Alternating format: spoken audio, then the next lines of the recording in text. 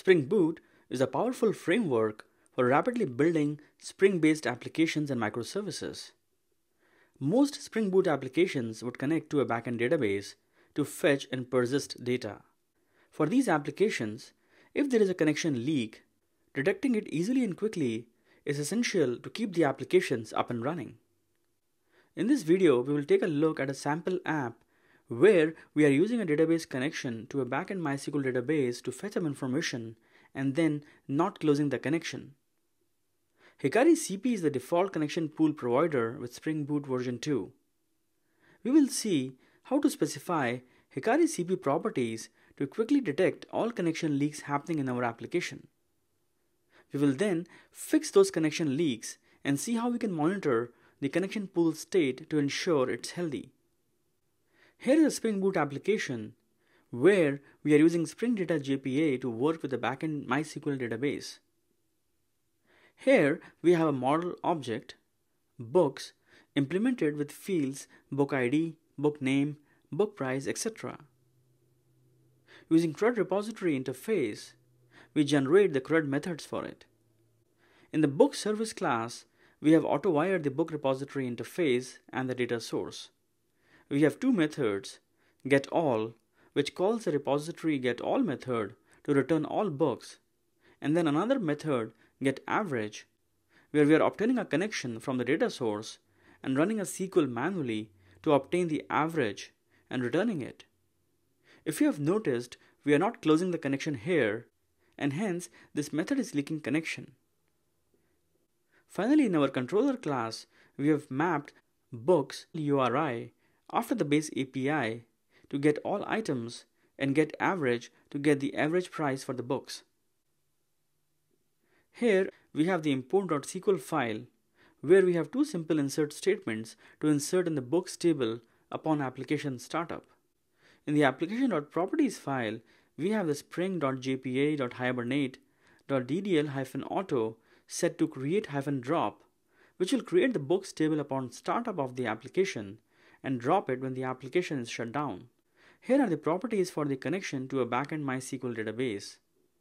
And here are the HikariCP connection pool properties for minimum idle connection of 5, max connection of 20, etc. Then, to have HikariCP help us detect connection leaking, we have also put the leak-detection-threshold property to be 1000 milliseconds. The setting is too low, and I want to demonstrate to you how Spring Boot will tell you this. To see the HikariCP connection pool state, we have also set the logging level for com.zaxer.hikari to debug. Alright, let me start the application first. Looking at the console, you can see that it creates a book object and inserts our initial data. Up here, we see the HikariCP properties, and here you can see Spring Boot telling you that leak detection threshold is less than 2000 milliseconds or more than the max lifetime, so disabling it. So let's stop the application. Change the leak detecting threshold value to 2100 milliseconds. Let's start the application again. And this time, the leak detection setting has taken effect. Now, let me open the browser and type http localhost 8080/API/getaverage to invoke our method with connection leak. We see the result. Going to the console, we see that HikariCP has detected the connection leak, and it also pinpoints to us where it is happening. So our book services getAverage method. Let us click it, and it takes us right to that place. Cool. HikariCP will indicate to you all the places in the execution where the connection pool leak is happening. So to demonstrate that, let me get another connection using dataSource.getConnection, calling it connection1. Let's round it with try catch. And inside, let's just use it for something. Let's put a system out for connection1.getSchema. Of course, you could use the connection object created down here, but I just want to illustrate to you HikariCP's ability to point to all connection leaks in the path of execution. Now, let us start the application again. Go to the browser and invoke the method again. Go to the console And this time we see two places where connection leak is indicated. Book service class line 37. Let's click that. Yes, this is the place we know. Scrolling up, we see the second one at line 29. Let's click that, and it correctly takes us to the second place where we opened the connection and not closed it. Another thing to note at the bottom is that HikariCP, due to our debug setting, is telling us now there are a total of 7 connections, of which 2 are active. These are not returned back to the pool even though our call is completed. Let's fix this now. In our book service class, let us use try with resources Java feature.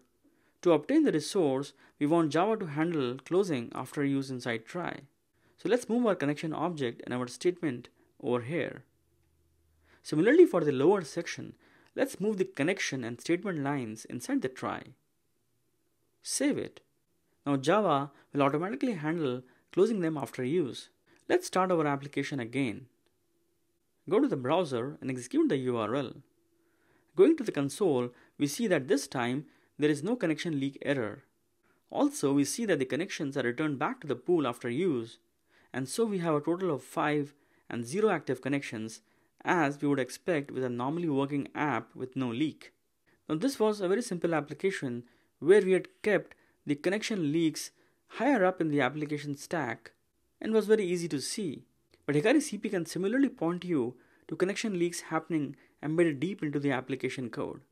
Isn't that cool? In this video, we saw how we can configure HikariCP to show us the places where connection leaks are happening in our application. And then we fixed the leaks and demonstrated the connection pool state after the fix. Thanks for watching.